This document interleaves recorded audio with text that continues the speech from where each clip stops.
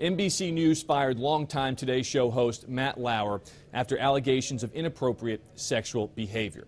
His co-anchor Savannah Guthrie delivered the report with NBC host Hoda Kotb at her side at the top of Wednesday's Today Show. In it, she reported that NBC News Chairman Andy Lack said, "On Monday night, we received a detailed complaint from a colleague about inappropriate sexual behavior in the workplace by Matt Lauer." He went on to say, "While it is the first complaint about his behavior in the over 20 years he's been at NBC News, we were also presented with reason to believe this may not have been an isolated incident." After reading the statement, Guthrie said, quote, "I am heartbroken for Matt. He is my dear, dear friend and my partner, and he has been loved by many people here.